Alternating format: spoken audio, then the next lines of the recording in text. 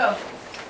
What geography elementary and middle school students get in New Mexico is in their social studies class. The first 4 weeks of the school year are devoted to geography. With the little geography that is taught in middle schools and elementary schools, some teachers are concerned students don't know where we live compared to other places around the world. We hear from the high school all the time that they don't know their geography, that they don't know lines of latitude and longitude, or a lot of kiddos don't understand that.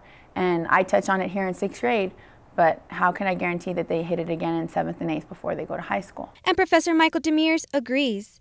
He wants these students to get more of a geographic education. We are trying to find ways to incorporate geography into the existing curriculum. We know that teachers have things that they have to do and they have mandates that they have to achieve, but we believe that by learning geography they can actually achieve these better than they could otherwise. The National Geographic Society awarded Demers a $32,000 grant. He'll use it to help teachers better educate students in geography. Over a period of years is to bring the teachers here to New Mexico State University, teach them the technology.